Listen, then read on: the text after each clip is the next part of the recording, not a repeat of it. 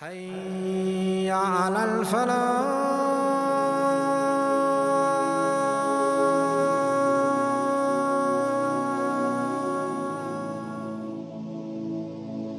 Human being says, brother, I know it's haram. I know it's fard, but I can't do it. I know it's haram, but I can't stop. I still do it. I still choose to follow shaitan. I still choose to disobey Allah subhanahu wa ta'ala. Rasulullah sallallahu alayhi wa sallam describes Allah subhanahu wa ta'ala on Judgment Day, when all this world will be destroyed. On that day when Allah subhanahu wa ta'ala will be angry, He was never as angry before, and He will never be as angry after. Allah subhanahu wa ta'ala on that day will fold the heavens and the earths. And He will say, He will call, Ana al-Malik, I am the king. Ayn al-Mutakabbirun, where are the arrogant people? Speak up, someone speak up. For whom? Who's the king today? No one answers. Allah subhanahu wa ta'ala answers, Lillahi Rabbil Alameen. Are you really ready to meet Allah subhanahu wa ta'ala? Stand in front of Allah subhanahu wa ta'ala and say, sorry, I didn't know. We knew. Rasulullah sallallahu alayhi wa sallam came to us. The Quran is there, the book of Allah subhanahu wa ta'ala is there. The lifestyle you're living, you are basically playing with fire. Allah subhanahu wa ta'ala gave the human beings the ability to think. Alhamdulillah, Allah subhanahu wa ta'ala, He honored us over the rest of His creation by this great ability to think, to understand, to comprehend, to be fair, to weigh things properly. All the worldly things, mashallah, the humanity, the civilization has excelled, reached the unprecedented, levels of technology and control over the earth. And unfortunately, the issue of us and God, Allah subhanahu wa ta'ala, has been on the decline. Nowadays, everything's very, very material. Nowadays, it's very, very hard to feel spiritual. It's very, very hard to understand, relationship between us and Allah subhanahu wa ta'ala. A sincere person, a person that's honest with himself, it takes him just a couple of minutes to look around him and realize how far we are from thanking Allah subhanahu wa ta'ala for what Allah subhanahu wa ta'ala has bestowed upon us. How far we are from understanding the gifts Allah subhanahu wa ta'ala has given us. How unfair we are in the way we deal with Allah subhanahu wa ta'ala and His deen and His orders and Rasulullah sallallahu alayhi wa sallam's advice and His sunnahs. This human being is very, very strange when it comes to this field. His understanding, his improvement in this field is very, very strange. When you look into it, see, look at us. Let's be honest with ourselves. How do we deal with Allah subhanahu wa ta'ala? How do you deal with the orders of Allah? When Allah subhanahu wa ta'ala says something is haram, this is forbidden, how do we react? How is 90% of the ummah of Muhammad sallallahu alayhi wa sallam nowadays reacting? People that have guidance, people whom Allah subhanahu wa ta'ala chose, people whom Allah subhanahu wa ta'ala bestowed upon by sending to them the best man that ever stepped on earth, Muhammad sallallahu alayhi wa sallam. Look at us, and let's be honest with ourselves. Allah subhanahu wa ta'ala in the book of Allah made things very, very, very clear. This book, my brothers, is amazing. It was the miracle sent with Muhammad sallallahu alayhi wa sallam. Every verse in it has wisdom. If a person really wants to know, any verse in the Quran is enough to blow him away, to make him really understand the reality of this life, the reality of the promise of Allah subhanahu wa ta'ala. But unfortunately, there's locks on the hearts, like Allah subhanahu wa ta'ala described. أَفَلَا يَتَدَبَّرُونَ الْقُرْآنِ. Don't they ponder? Don't they ponder over the words, these words of Allah subhanahu wa ta'ala, over the book of Allah? أَفَلَا يَتَدَبَّرُونَ الْقُرْآنِ أَمْ عَلَى قُلُوبٍ أَقْفَالُهَا. Or are there locks on the hearts? Ask yourself, is your heart locked? When you read the book of Allah, do you really understand what is being said to you? Do we really understand the message that Rasulullah sallallahu alaihi wasallam and his companions and the followers passed to us? Sometimes when you sit with yourself and you look at the condition of the Ummah of Muhammad sallallahu alaihi wasallam, you reach a clear conclusion. Clearly we don't understand. There is something wrong. The reception is not working properly. There's something wrong in the way we deal with deen, with our religion. Sometimes I personally feel like Allah subhanahu wa ta'ala is explaining things so clear. As a mother or a father explains to his little kid, sometimes when I read the book of Allah, I say, subhanallah, how clear is the message? Why are we finding it so hard to understand and implement our deen? Why are we still choosing to follow the path of shaitan, the path of the devil? Very, very important question and very, very unanswered. I find no answer. I find no excuse. Allah subhanahu wa ta'ala, see this arrogance we have. Sorry to say, I'll be a bit, I'll be honest with you. I'm speaking to myself and to everyone here. I'm not attacking anyone. I'm not, making anyone lose hope in Allah. I just want to open us to open our hearts and really read between the lines. Allah subhanahu wa ta'ala says in the Quran, has a time come before when this human being was nothing? What's our origin? Where do we come from? We were nothing. We did not exist. You had no existence. Your race had no existence. Allah subhanahu wa ta'ala created us. Khalaqana, Allah created you. We have created this human being from a nutfa, a drop of sperm. This is our origin. This is where we came from, to test him. Then we gave him hearing and we gave him the sight. Now we can see, now we can listen, now we can understand. But what is our origin? Nothing. Our origin is a drop of sperm. This is why Allah subhanahu wa ta'ala asks in another ayah, has this human being seen that we have created him from a drop of sperm, and for some strange reason, this human being, instead of being grateful to his Lord, he turns around and starts disputing. We dispute Allah's power. We dispute Allah's borders. We dispute Allah's rules. Allah's law that He puts on this earth. We can arrogantly. This human being says, brother, I know it's haram. I know it's fard, but I can't do it. I know it's haram, but I can't stop. I still do it. I still choose to follow shaitan. I still choose to disobey Allah subhanahu wa ta'ala. The question I want us to understand today is, where did this arrogance come from? On what basis are we living such a lifestyle? This lifestyle of negligence, disobedience, away from the orders of Allah. On what basis? When Allah subhanahu wa ta'ala controls the heavens and the earth, when Allah subhanahu wa ta'ala is in absolute power, absolute control of the universe, and still, for some reason, we don't care.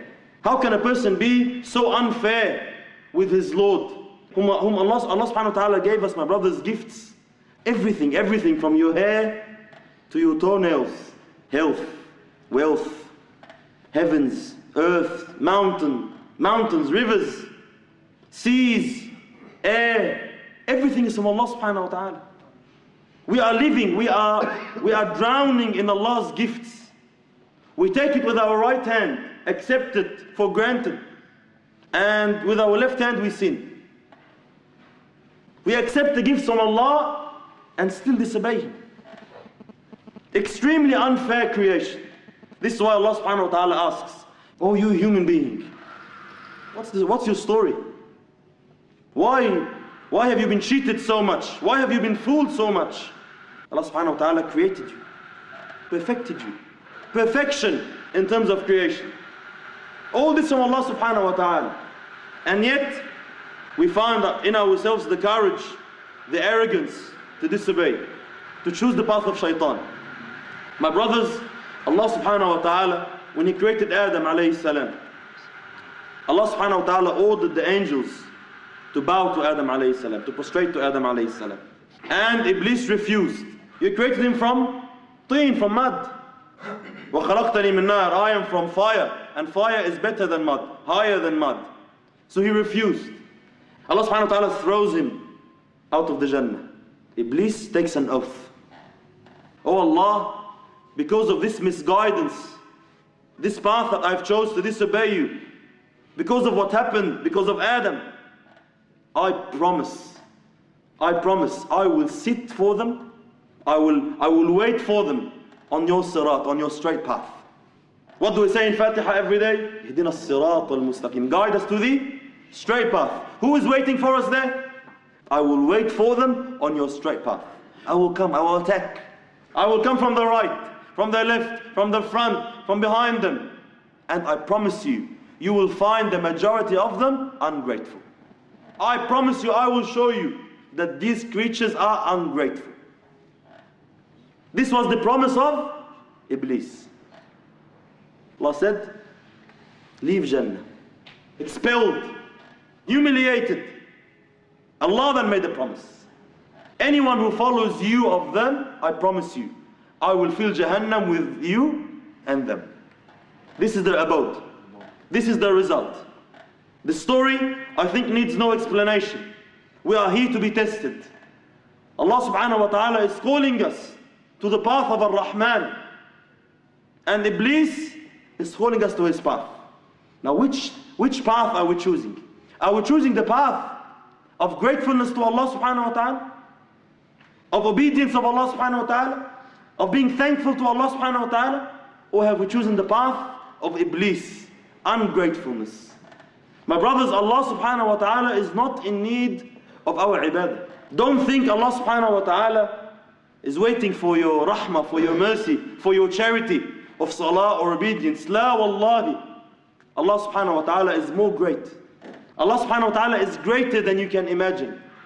Open your eyes and see. Rasulullah sallallahu alayhi wa sallam is saying that there is no space of 4 fingers in all this vast skies that you see, except there is an angel laying his forehead, prostrating to Allah.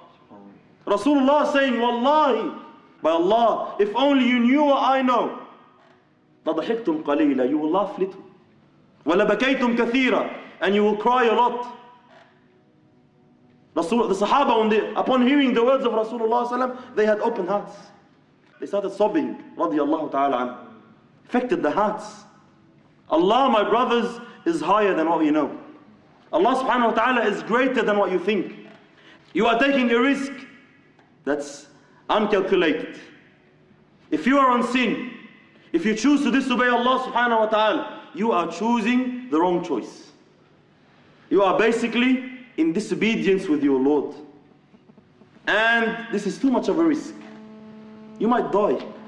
Why do we choose to kick the ni'mah of Allah, to refuse the ni'mah of Allah, the gifts of Allah, deny them? How can you live without Allah subhanahu wa ta'ala? Impossible. All human beings, when it comes to the crunch, when in the hard situation, what do? No matter what religion you're in, atheist, Buddhist, Hindu, whatever, idol worshipper, science worshipper, money worshipper, when the problem comes, where do we go? To Allah subhanahu wa ta'ala. Your heart, the nature of human beings. What did Allah subhanahu wa ta'ala say in the Quran? When you're on the sea, when you're on the plane, see on the aeroplane, and a bit of turbulence comes, what happens? Your heart starts pounding. People start getting out the mushaf. People start reading, any zikr. The plane might fall. What's happening?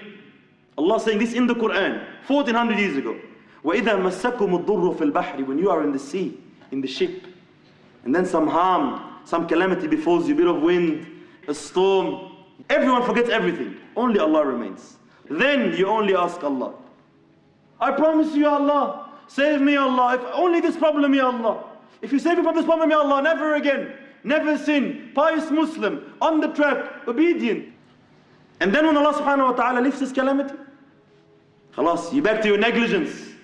Back to your arrogance. Verily, this human being is ungrateful. Then Allah subhanahu wa ta'ala asks the question. Allah subhanahu wa ta'ala that sent the storm, can't He destroy the land under you? You come to the shore, now I'm safe. I can walk properly, alhamdulillah, jump off the plane, alhamdulillah rabbil alameen. Now I'm strong again. Allah is asking, Allah can destroy the land under you. Or send a tornado, with stones in it?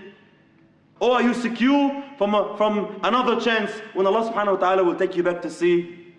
Then Allah subhanahu wa ta'ala will send a stronger wind that will verily drown you. Where are your brains? Allah is asking, who saves you from the darkness of the sea and the land? You beg of Him, you plead of Him.